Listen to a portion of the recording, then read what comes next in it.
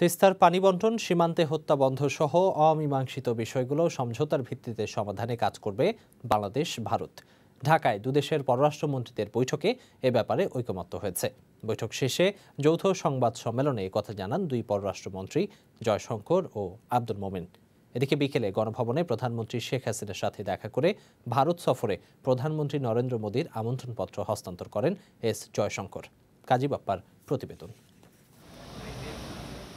বাংলাদেশ সফররত ভারতের পররাষ্ট্রমন্ত্রী এস জয়শঙ্কর দ্বিপাক্ষিক বৈঠক করতে মঙ্গলবার রাষ্ট্রীয় অতিথি ভবন পদ্মায় পৌঁছালে তাকে স্বাগত জানান বাংলাদেশের পররাষ্ট্রমন্ত্রী এ কে আব্দুল মোমেন। পরে বৈঠকে বসেন দুদেশের পররাষ্ট্রমন্ত্রী।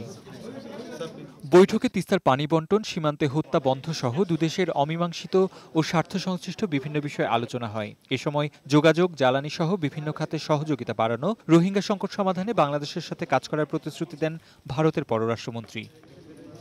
বৈঠক শেষে ভারতের পররাষ্ট্রমন্ত্রী বলেন, অভিন্ন নদীর পানি বণ্টন সহ দুদেশের মধ্যকার অমীমাংসিত বিষয়ে সমঝোতার ভিত্তিতে কাজ করবে বাংলাদেশ ভারত সরকার। জঙ্গি ও সন্ত্রাস দমনে বাংলাদেশের পাশে থাকবে ভারত। আমাদের আলোচনা ভালো হয়েছে এবং we look forward to better days. দক্ষিণ এশিয়ার দেশগুলোর মধ্যে বাংলাদেশ ভারত অনন্য দৃষ্টান্ত স্থাপন করেছে।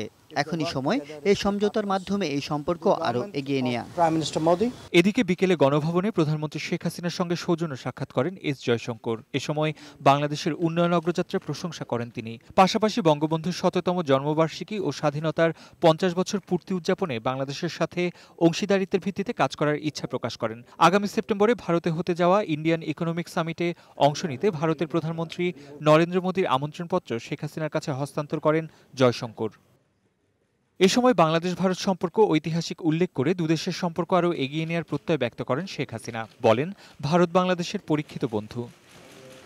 এর আগে দিনের শুরুতে ধানমন্ডি ৩২ নম্বরে জাতির পিতার প্রতিকৃতিতে ফুল দিয়ে শ্রদ্ধা জানান ভারতের পররাষ্ট্রমন্ত্রী এস জয়শঙ্কর। বঙ্গবন্ধু শেখ মুজিবুর রহমান স্মৃতি জাদুঘর ঘুরে দেখেন, স্বাক্ষর করেন পরিদর্শন বইয়ে। কাজী বাপ্পা, বৈশাখী সংবাদ, ঢাকা।